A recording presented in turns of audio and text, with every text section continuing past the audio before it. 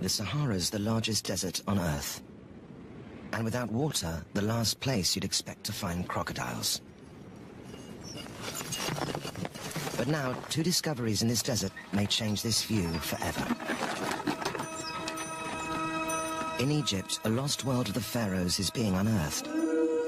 It reveals how they once worshipped the crocodile as a god.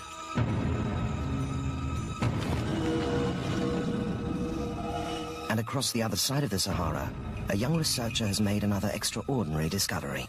Oh! What's that?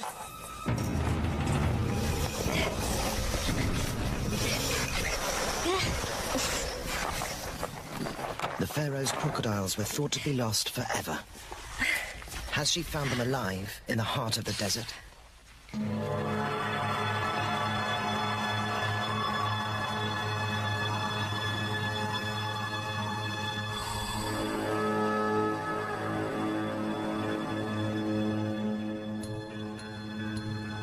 Thousands of years ago, the Sahara was green and fertile. The animals of the plains migrated far into North Africa. And in the rivers, the mighty Nile, one killer ruled.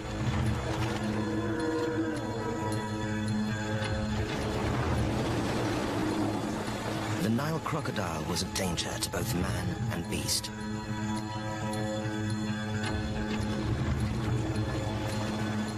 Yet to Egypt's pharaohs, it was sacred. The earthly form of Sobek, the crocodile-headed god.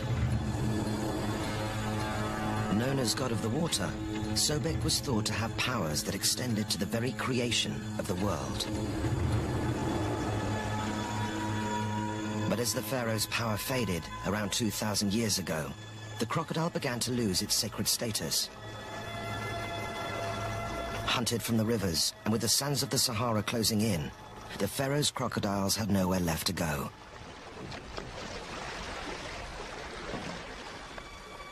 It was the same across all of North Africa.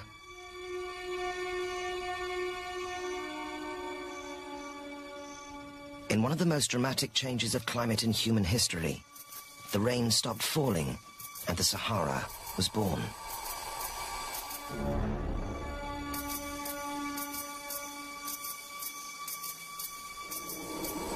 Crocodiles cannot hunt or breed without water. As the desert took over, the water god faced an impossible future.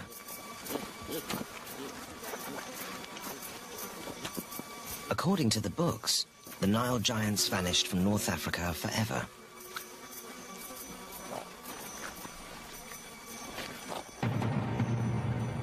The lords of the water were engulfed by the sands of time.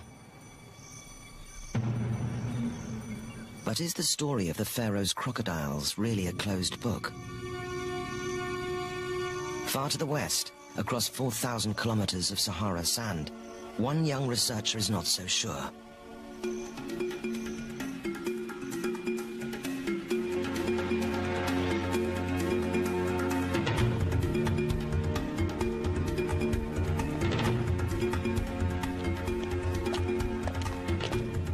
Twenty-nine-year-old Tara Shine has lived and worked on the edge of the desert in Mauritania for more than 2 years.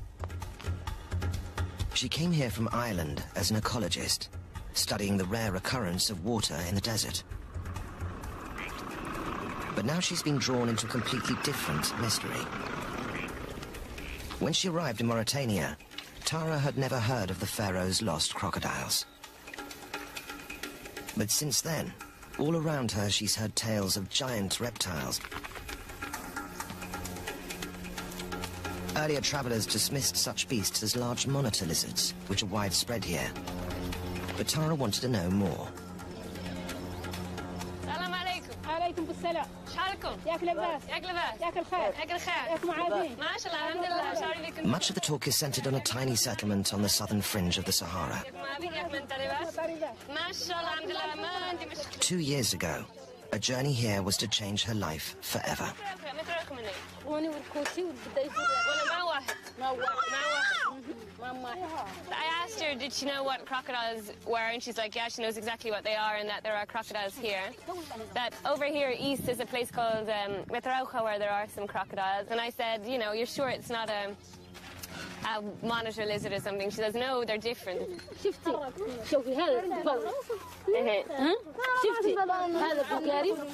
I came here, I probably only saw crocodiles in a zoo, so I didn't have any particular affinity for crocodiles. It was just chance that I talked to people, that they told me their stories, and that eventually one day I thought, right, I have to go and see whether this is for real or not. This parched landscape along the desert fringe can go without rain for 8 months of the year. It seems the most unlikely place to find an animal that spends most of its life in the water. But the nomads are convinced. He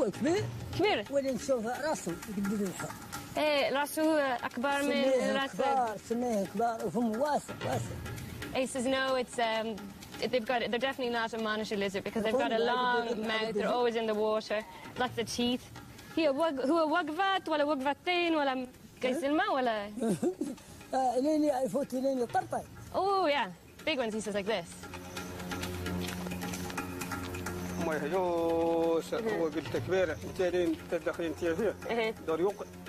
So he's describing the water places again. With where the water is deeper, way over my head. And he's been over there and he's seen lots and lots of crocodiles, he says, and that they sometimes take goats and that they can even take a cow if they want to.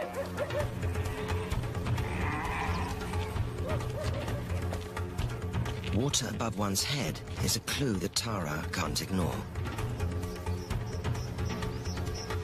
Then she unearths her first real sign. Tracks that seem too big to be a lizard. It definitely looks like a crocodile. Now here you can see a tail dragging along the sand with 2 feet. One here and one here. This one's a little bit smudged, but here you can clearly see 4 or 5 claws, a bit of a webbed foot there in the centre, and then the digging in of the claws as it moves off in that direction.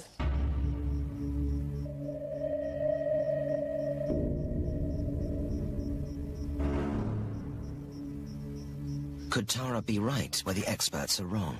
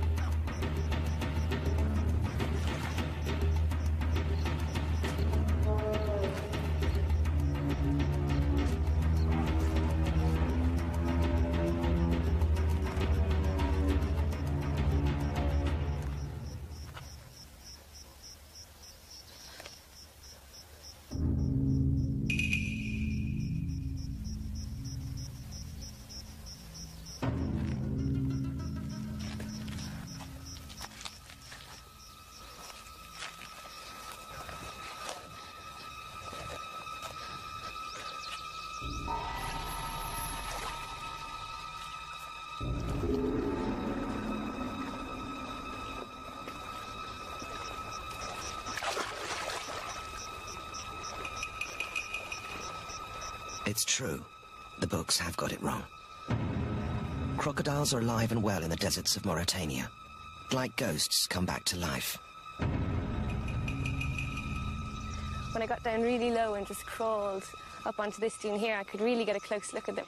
And then just a bit weird because they just don't fit in the landscape. They didn't look like they should have been there. They looked like they were like left behind, like I said, a bit prehistoric or dinosaur looking, something like that. It's a gorgeous place. It's just an oasis in the desert. It's lovely. But where do these animals come from? Are they descendants of the giant killers of the Nile? Will the trail of their ancestry lead all the way back to the Pharaohs, when the crocodile was worshipped as a god?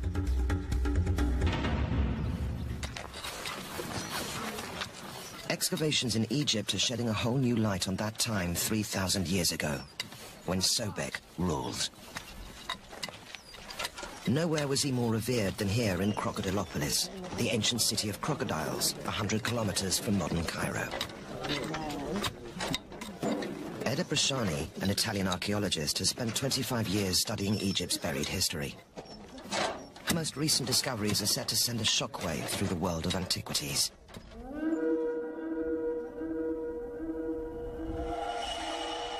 Other temples have provided tantalizing glimpses of what happened to the Pharaohs' crocodiles. But Eda's searching for the holy grail of archaeologists, a key piece of evidence that can reveal the full story.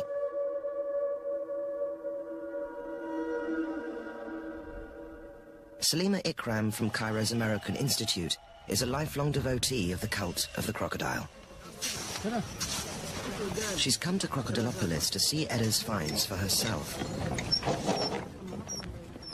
307. The original door, well, yeah, for this. Around 300 AD, following an earthquake, these temples were sealed up for some reason and left untouched, to be swallowed by the desert sands. And after, there is all this part. All this is dedicated, of course, to crocodile. Eda's gradually exposing a snapshot in time here, revealing the relationship between the Egyptian priests and their sacred giants. There, the crocodile was only one. But here we found part of dead crocodile from here, so we are sure. It seems that in the temples up and down the Nile, thousands of crocodiles were sacrificed to Sobek, in the belief that he could control the floodwaters and keep the land fertile. In the catacombs of temples like Komombo, the pharaoh's crocodiles can still be found, perfectly preserved in mummified form.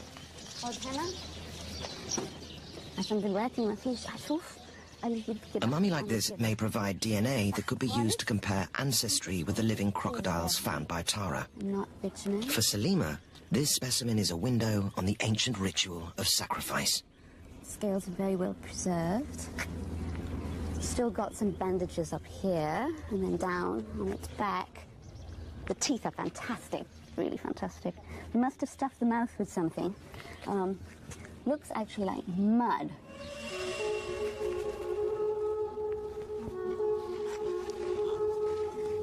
It's amazing to imagine that over 2,000 years ago, in this very spot, this crocodile would have been laid out on a table just like this one. And they would have burnt incense to protect him and guard against any evil spirit that would enter the body. And then they would start to bandage him slowly, using resins, and which you can still see here. They'd probably paint all over with resin.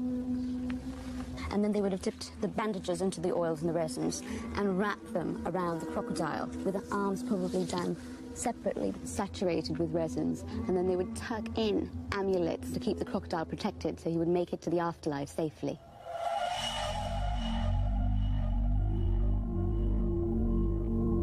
Although artifacts like these have given us insights into the cult of the crocodile, they can only really show us what happened to these animals in death. We knew very little about their lives until now.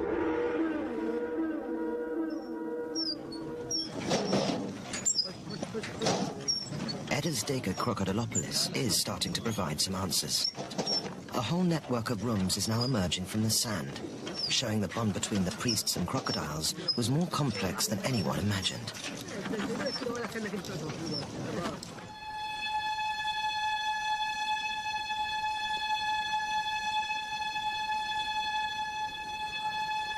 So can the secrets surfacing in Egypt help Tara understand how crocodiles survive in Mauritania today?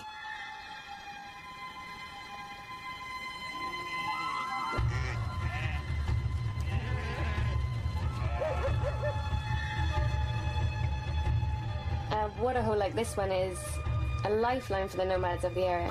So why they would share it with a crocodile that can potentially take their livestock is incredible.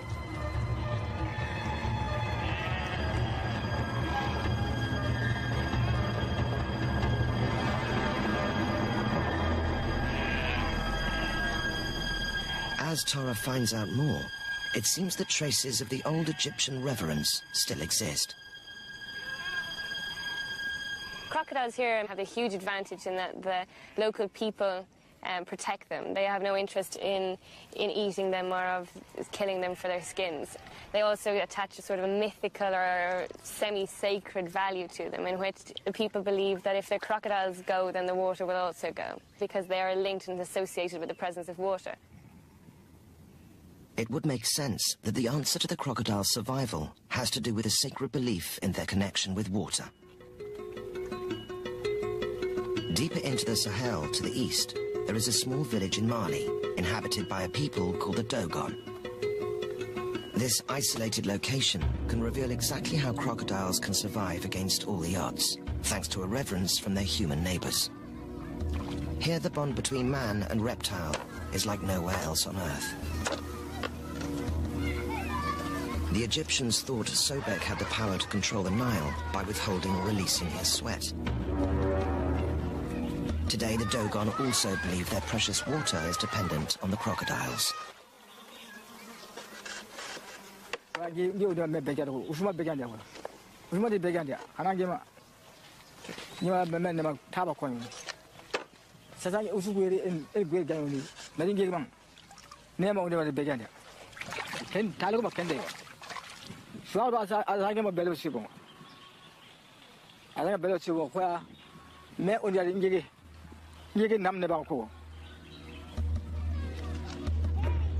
But there are difficulties in sharing your home with giant predators.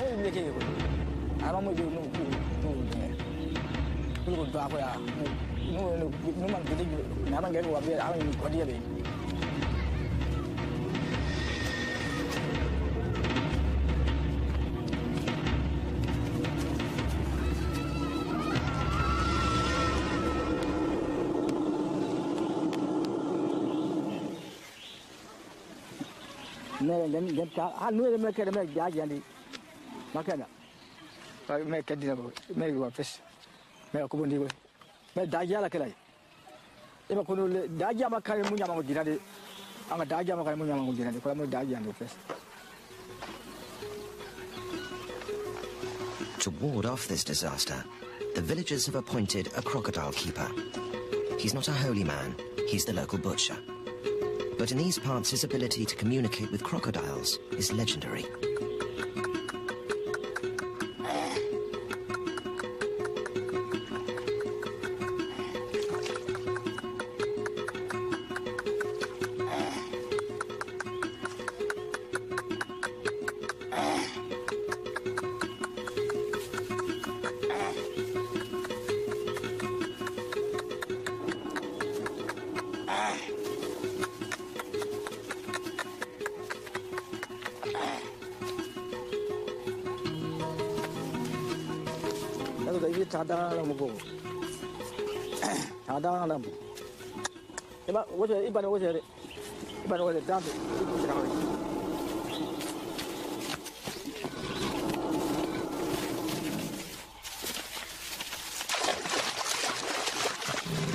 The Dogon's crocodiles aren't seen as gods, but they are thought to possess mystical powers. And there are dire warnings for anyone who doesn't treat them with respect.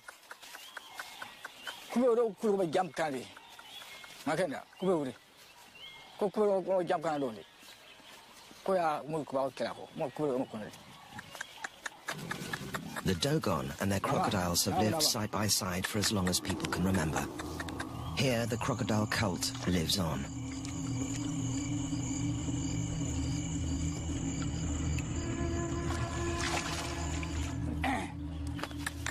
This remote place is a window on the time when Sobek ruled.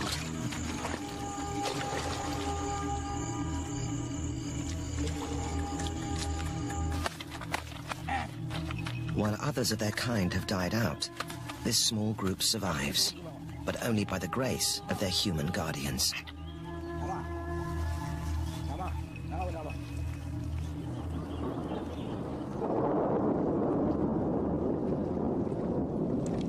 So, are Tara's crocodiles in Mauritania simply another relic of the past like those in Mali? A few survivors hanging on because humans look after them. Or could they make it on their own and be truly wild?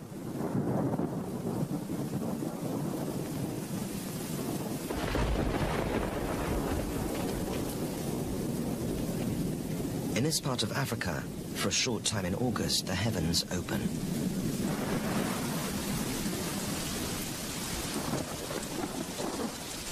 It's this deluge that will show Tara the true extent of her discovery.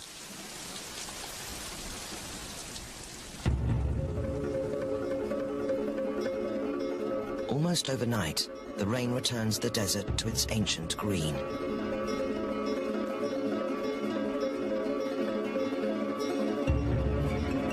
This momentary bloom of life is Tara's subject, what she came here to study.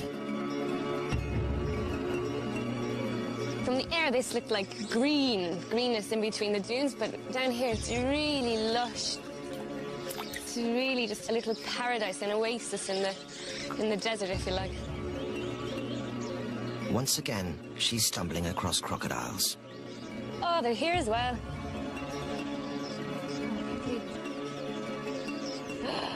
A huge one. Completely spaced out over there on that big log. This time, it isn't just a few survivors in an isolated pool. Suddenly, they're everywhere. Another one way back there. Same kind of thing. He's just sitting on a fallen log. He just hauled himself out, up the branch a little bit. Looks totally relaxed. I wonder if there's any more.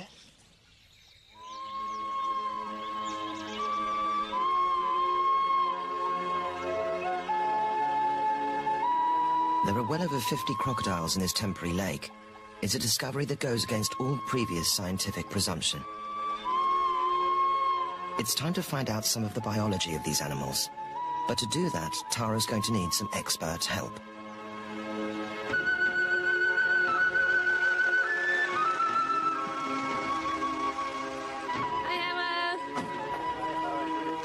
How'd it go? Long trip. I'm fine. How's it going? Hemo Nicol is a friend and reptile expert. If anyone can help her solve the riddle of the lost crocodiles, he can. South of here, and then I've seen them over here where we are now, both in like a sort of a lowland wetland that dries up, so a temporary water area. But even Hemo is skeptical about the arrival of crocodiles in the desert. Permanent springs. You're sure that's crocodiles? I mean, no monitor lizards or whatever. But they are. Then I know what a monitor. Everybody says, you know, it's a monitor lizard. I've seen a monitor lizard. It's not a monitor lizard. They are crocodiles. They have long heads, teeth. Like it is, honestly. What? You don't believe me? Tara. Yeah? We got a rock python. No. Yeah, yeah. Where? Oh, it's big. Oh, it's lovely. No, I called Hemo because I'm not a herpetologist. I was studying wetlands and wetland ecology, but, you know, zoology isn't a speciality that I have. So I called him to try and understand more about, one, how important a find were these crocodiles. What did it mean? Just changed the skin, so...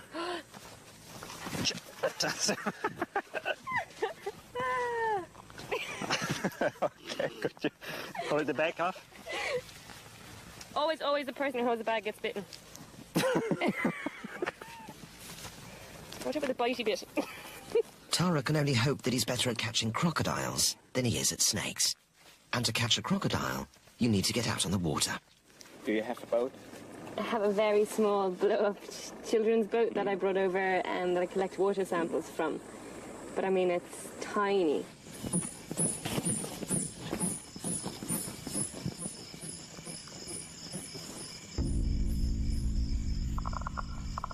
Okay, go on, push out a bit further.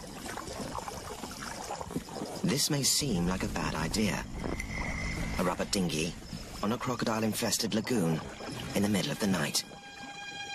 But it's the only way to find out more about these animals and whether they have Nile blood in their veins.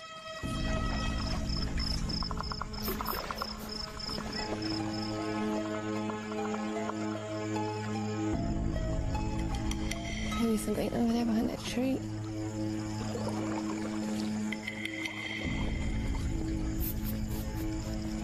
Oh, can we turn around, Hemo? I think that's something over there. Just look over there. Hey! Hello.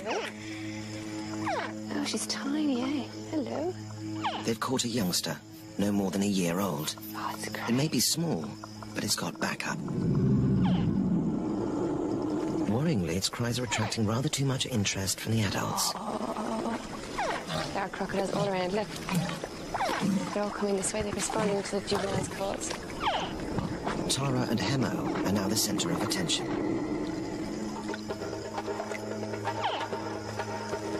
The situation is getting more dangerous, but it's a perfect chance to land a larger specimen.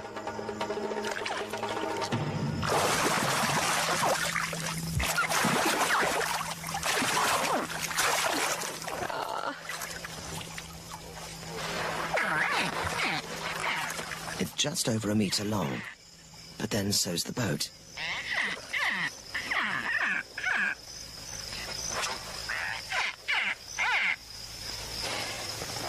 Good girl.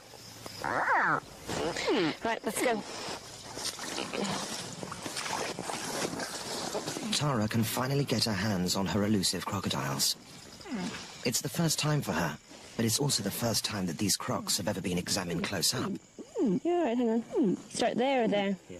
This one. 1, 2, 3, 4, 5. Counting the belly scales may give a clue to its ancestry. 11, 12, 13.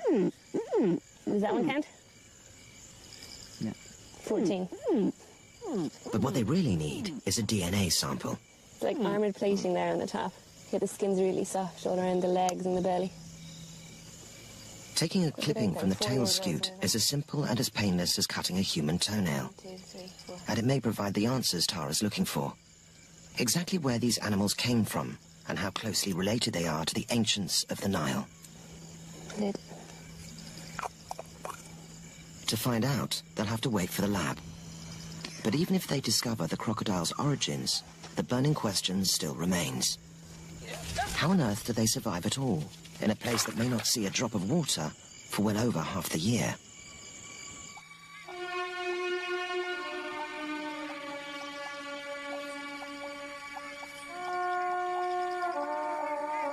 For now, it's hard to imagine this is the desert. It's September. The rains have worked their magic, and the wetland is providing bounty for all kinds of animals.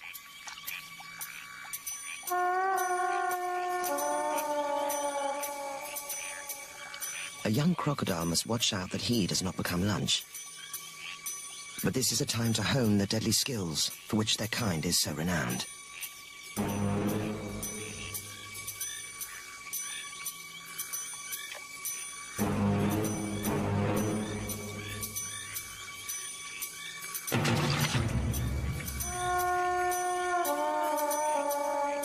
Young crocodiles only have a few months to eat while there's water in the wetland. So they have to perfect the art of hunting quite quickly.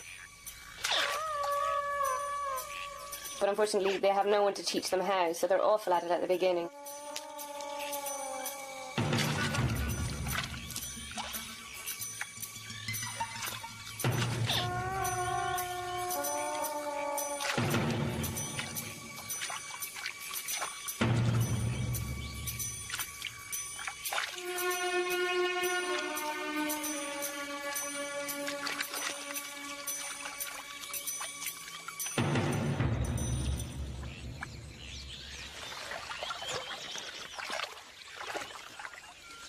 So this guy is living here happily at the moment with, it seems like, quite a lot of other crocodiles.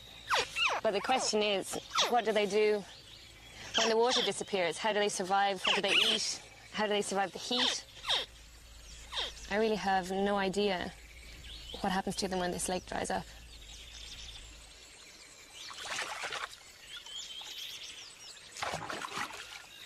Right now, this is crocodile heaven.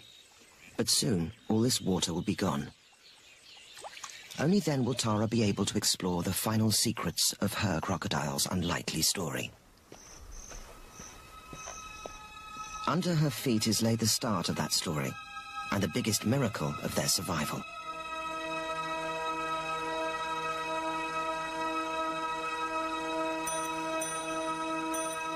While Tara waits, Across the other side of the Sahara in Egypt, Edda is realizing the Pharaoh's priests knew more about their crocodile's biology than anyone had dreamed.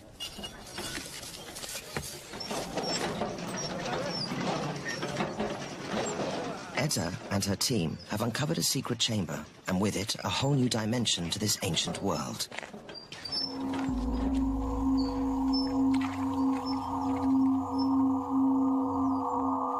In this room is evidence that's never seen the light of day before. A series of small water tanks, a specially designed crocodile nursery. This is where the Pharaoh's crocodiles were raised during their early years, in a room carefully created to provide ideal temperature and humidity. And in a corner of this chamber, Edda unearths the biggest surprise of all.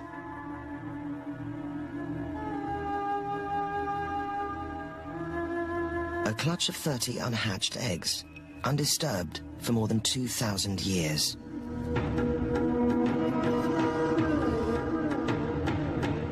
It's the first evidence of where the Pharaoh's crocodiles came from.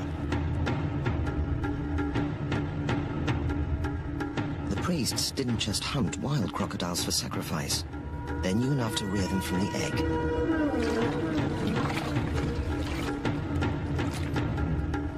For the first time, we get the full picture of the crocodile cult. Some crocodiles were decorated with gold bangles and allowed to roam around the temple grounds. And the real giants, those believed to embody Sobek himself, were treated more like the pampered pets of Mali than feared predators.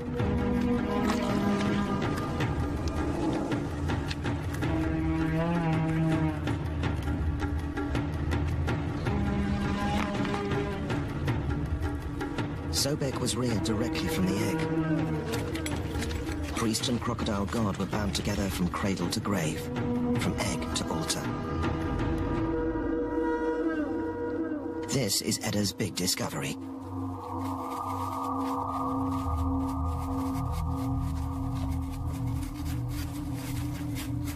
Of course, I was so excited, so full of surprise, like a miracle, because we can found eggs of the god Sob. It was something dream about this, but it was true.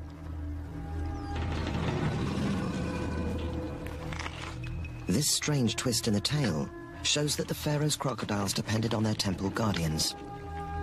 Their whole life cycle was connected to the priest's crocodile cult. Without their divine status and protection, maybe the crocodile's decline was inevitable, their hatchlings destined to turn to dust.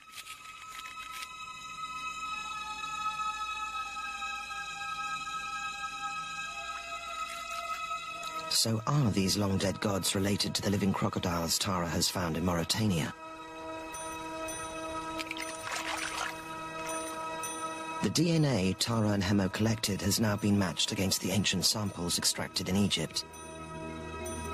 The results show Tara's living crocodiles do share the same original Nile bloodline as the Pharaoh's sacred beasts. But there are crucial differences in some of the sequences of their DNA. Over thousands of years, these crocodiles and others in Western Africa, like those in Mali, have been isolated for so long, they've become a species in their own right.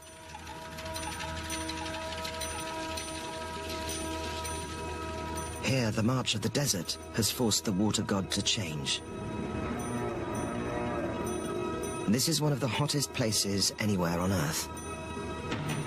If Tara's crocodiles survive here all year round, they must face temperatures of more than 50 degrees in the shade. If Tara is to discover how these animals can adapt to such conditions, first she'll have to find them.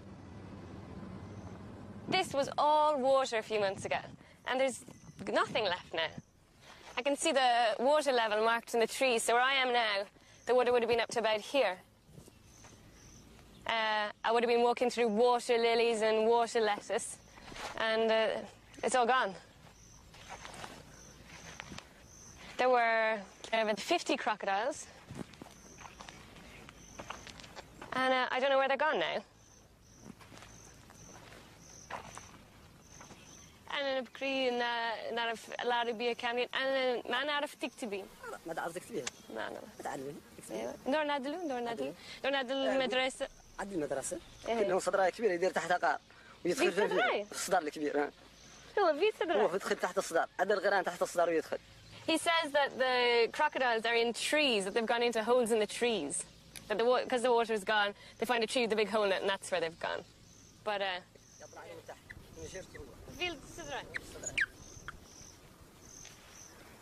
There's no way that the crocodiles are in the trees. But they could be in a hole like this one. This is a big hole. This seems the most likely place to look. But if there are crocodiles in there, is it a good idea to stick your head down to see?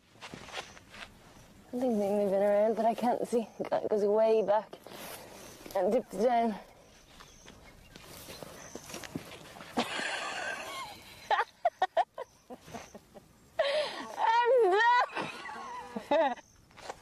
Okay, hang on.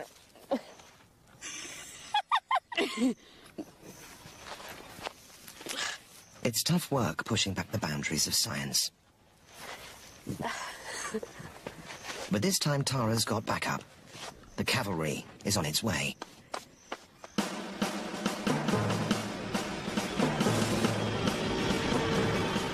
Tara has seen wildlife films. She's watched Boulder Cam and Dung Cam in action. And a toy shop back home has provided her with a gadget of her own. The instructions on the box specifically say, do not operate in sand. But she's not about to give up now. Bismillah. Oi! مشكلة.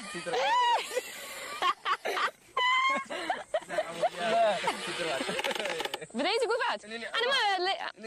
I think he thinks I'm going to shoot it with this. ما شوف هذه ما في جي.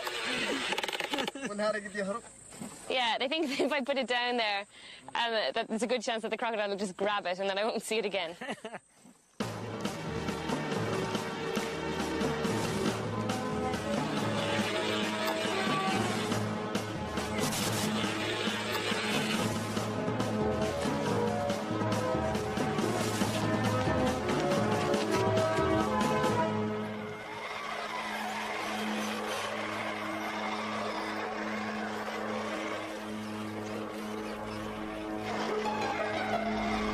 So we're going down the burrow, and it's very low, and it's angling down, just a really gentle sort of a decline down.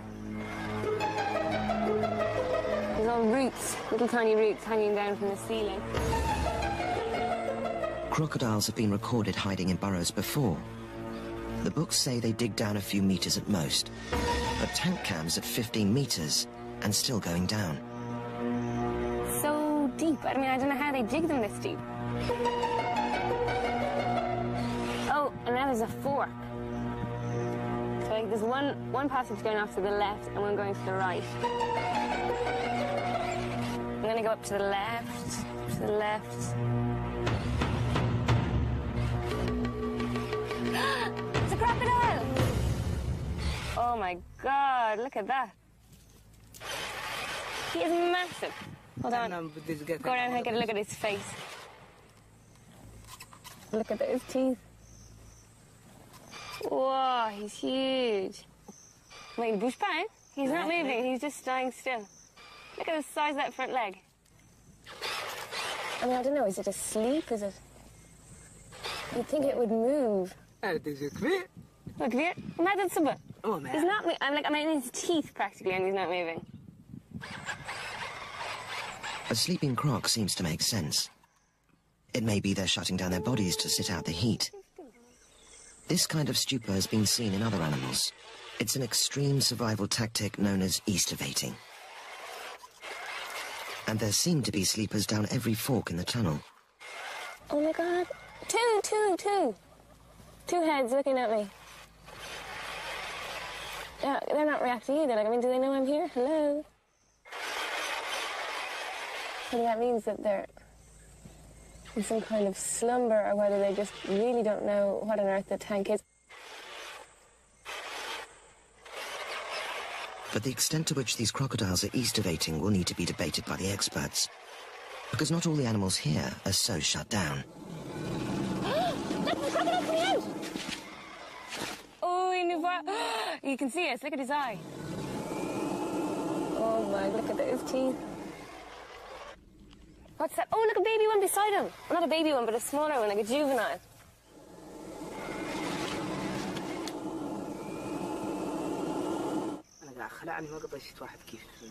To observe a group of Nile crocodiles of different ages all living together 20 meters underground and in a dried-up desert, this is something no one's ever seen before. And Tara is about to witness another biological first.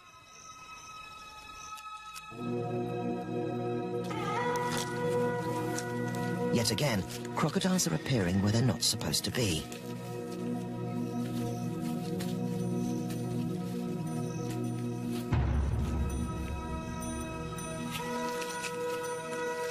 Baby crocodiles normally head straight from the egg to water, often with the help of their mother.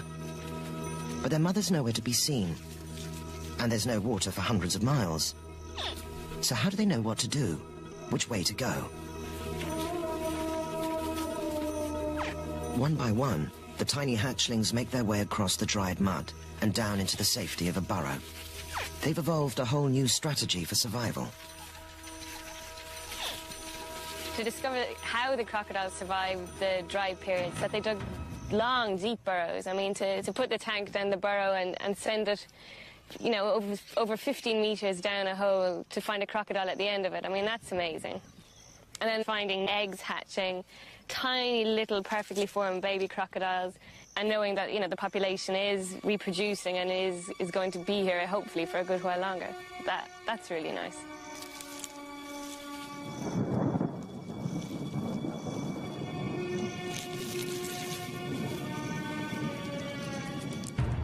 Soon, the water will be back again. Just as Sobek was believed to have the power to foretell the flooding of the Nile, these hatchlings time their start in life to hit the coming of the rains. For Tara, this is the last crucial piece in the puzzle.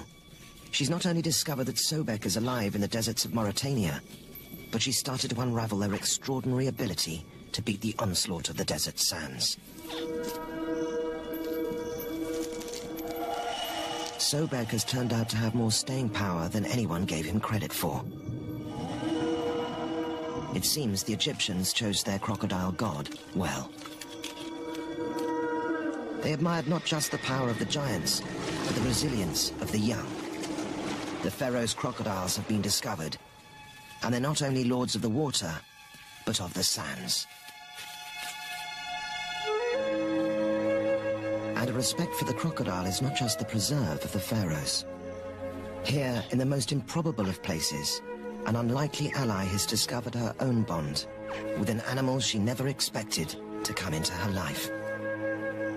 I'm from Ireland. Where do crocodiles come into your life in Ireland? No.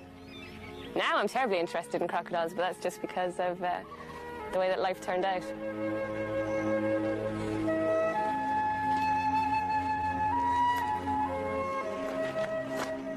I'm already finding other crocodile populations. I've seen them in rocky areas and in caves. It's just the start of unraveling the mystery of how these incredible animals survive.